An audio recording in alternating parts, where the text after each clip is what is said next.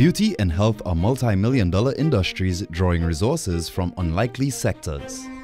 Forests and marine reserves are often sources tapped into for medicinal and cosmetic products.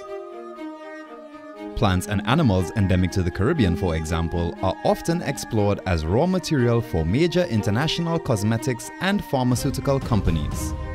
So we recognize the Nagoya Access and Benefits Sharing Protocol as an opportunity to promote the conservation of our biological resources. Some of them we already know their potential, and some of them we are just starting to discover and research them. There have been confirmed cases in the islands of the Bahamas, St. Lucia and elsewhere, with an increasingly visible trend of bioprospecting being observed.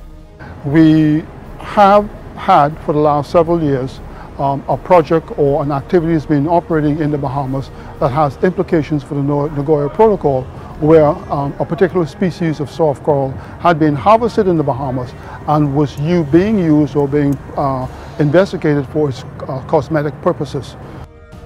The field of medicine is also making discoveries. Currently, human trials are underway to test the effectiveness of cancer-treating drugs developed from a microfungi called Salinospora tropica. It is found exclusively in the marine sediments of the Bahamian coast.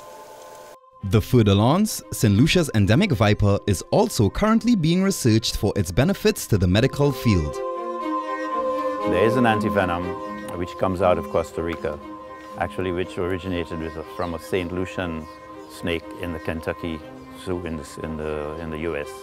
Here in St. Lucia, that snake is not protected, and there's no laws that protect the intellectual property rights for this particular snake. In, for example, Brazil, where they have a similar snake, they have researched the venom, and they've developed a blood pressure drug, which is used, blood pressure and heart disease drug. In our particular case, we believe that the venom that we have here actually has something in it that can cause the blood to clot. And for people who are bleeding and so on, there may be potential things there, chemicals, which may actually, if researched properly, could be used to good advantage.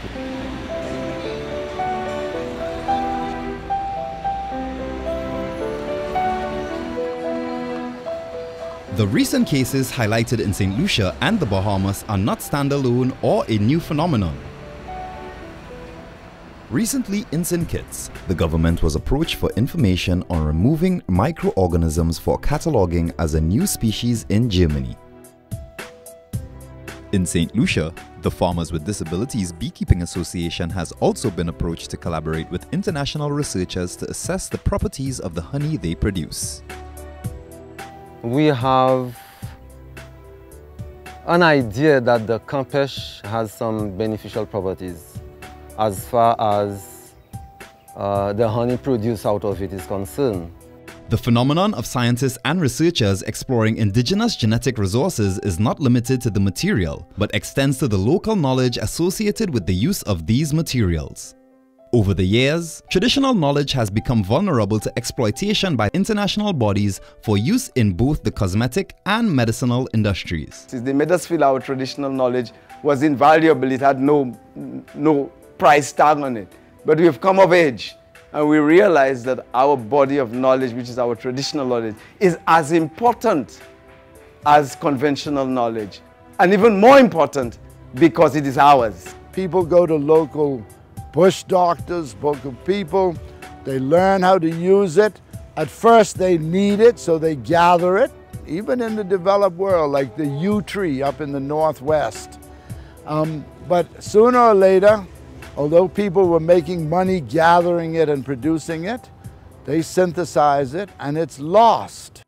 Similar precedents were set in the Bahamas when sharks were once harvested for their livers, which provided a potent source of vitamin K. An industry which, when discontinued due to synthesization of the vitamin, caused a number of fishermen to lose their livelihoods. The documented cases in the islands raise alarming indications to the vulnerability to exploitation of indigenous flora and fauna. Though some measure of permitting systems are currently in place in various countries within the region, most countries are yet to implement effective permitting systems to fill the gaps that exist. Scientists apply for permits, and the convention obligates us faithful little countries to allow it. What is needed really is more formalisation of research permits so that they make it clear what can be done and what can't be done. One of the things we really need to do is look at incorporate it into our regulations and a part of the protocol of permitting in order to do research regardless of whether it's for export or internal research.